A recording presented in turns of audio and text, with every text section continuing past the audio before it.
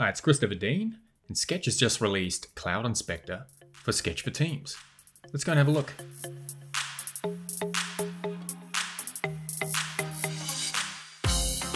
Okay, for a while now, we've been able to do design to developer handover with platforms like InVision, Zeppelin, more recently Abstract, which is what I use at work, and now Cloud Inspector for Sketch for Teams. And this file that we're going to test Cloud Inspector out with is going to be in my next tutorial, and it covers smart layouts updates that handle min widths and min heights to make your symbols react a little bit better. Before we get into this, if you want to learn about Sketch for Teams, how to set it up, get your files in it, and start working with them, you can have a look at this tutorial here and then come back. For now, we normally see the Activity tab on the right hand side and nothing else. But what's that? Inspector Beta. Let's tap on that and see how good Sketch's Inspect feature is out of the gate. I mean, it's the first iteration, and I'm sure there's going to be updates that follow that are going to bring it up to par with Abstract, which in my case is what I use every day. I'm going to click on the Inspector Beta tab. Okay. First up, it's just looking at the size of the artboard. You can see that this is set up for iPhone XS. 375 times 812. Okay. If we drop down the hex value, you can see that we can change it to RGB, HSL, or more developer-centric values. Okay, let's select this heading. And if we move our mouse around, we can see that it's already figuring out where it is in relation to other objects. And that's to be expected because all of the other platforms do this. Okay, if I go over to the right, I can see its X value, Y value, width and height, the text it's using, which is Montserrat bold, 24 size with a 32 line height, and it's black. It's aligned left and to the top, and we can already see that a few things are missing.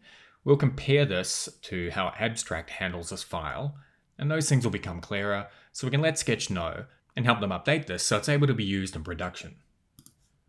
What happens if I select an icon? Okay. 16 by 16. The color of the icon is 222, its width is 1. Position center. What about drop shadows? Okay, we get the shadow values, the fill, the border radius, the body text can be copied here. All right, let's go to another artboard and see what it does there. Okay, let's select the image. The name is image/image landscape, which is the symbol name. This is a symbol being used in this card. That text is coming up red. Fantastic. This avatar image is just called image, and the background of this button is red with its label being white, of course, and Source Sans Pro. Okay, if we go to the next artboard, which is a chat interface, and select the input field, we've got the border radius, width and height, and the value of the text. Okay, let's go and compare this with how this file is handled in Abstract and pinpoint the features that are missing. Okay, and looking at Cloud Inspector on the left and Abstract's Inspect on the right, the first thing we're missing is layers. So if I select an element, go into its content, I can actually select other elements as well. Over here, you can only select the element, switch between each one. Now, this becomes very helpful when you're dealing with symbols. So that's a symbol that's been placed on this artboard. I can dig into that and then get that icon, go and grab the text, and then copy it over here. Right, if I try that here, I get direct selection to the icon. Selecting that heading itself gives me all of its CSS. And for me, this is the most important thing.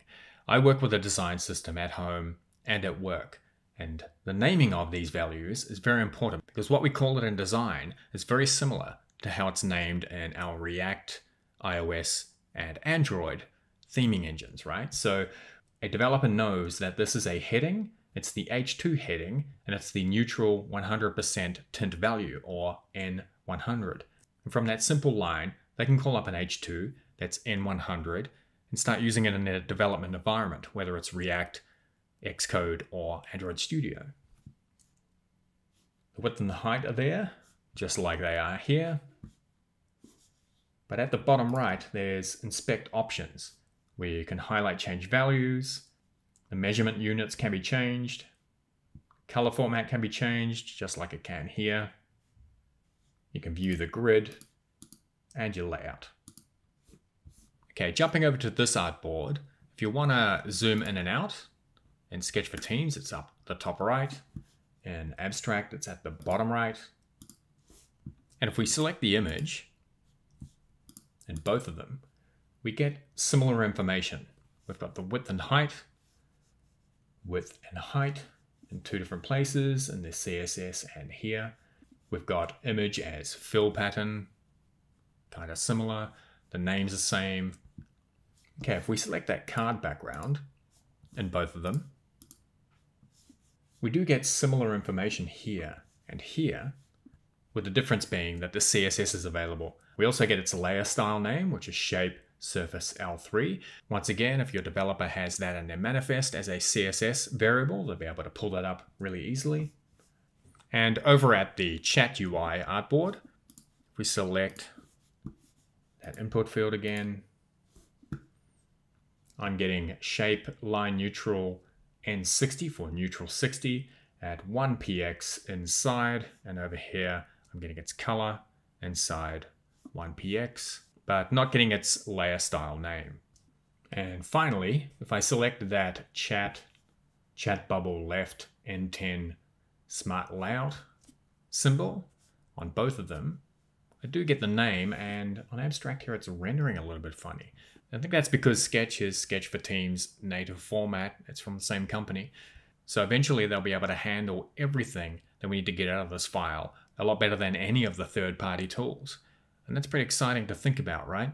Okay, let's make a checklist to see what Cloud Inspector from Sketch needs to replace this completely. And that list for me, that would help me and the people I work with out, is layers, CSS attributes, being able to copy them, text layer style names like this, so the devs can read them easily, downloadable assets, that's something we didn't touch on that Abstract can do, and Cloud Inspector is going to be able to do pretty soon, grid and layout view, and lastly, multiplayer mode of some kind, where two or more designers can be working on the same file, save whatever they're doing and everything just works, or in real time like Figma, which is something that Sketch has planned. Now that doesn't look like much, but I bet you in development terms for the Sketch team, that's quite a lot. But I'm looking forward to where it goes anyway. I would love to be able to just use Sketch and Sketch for Teams, rely less on third-party tools and plugins, and yeah, just see the platform really grow this year. I'm loving what they're doing. This is a good start. There's a lot more to go, but yeah, pretty happy. And with that said, that's the end of this walkthrough. Hope you enjoyed it. If you want to see more, subscribe, join me in the next one for the smart layout updates, and I'll see you next time. Bye.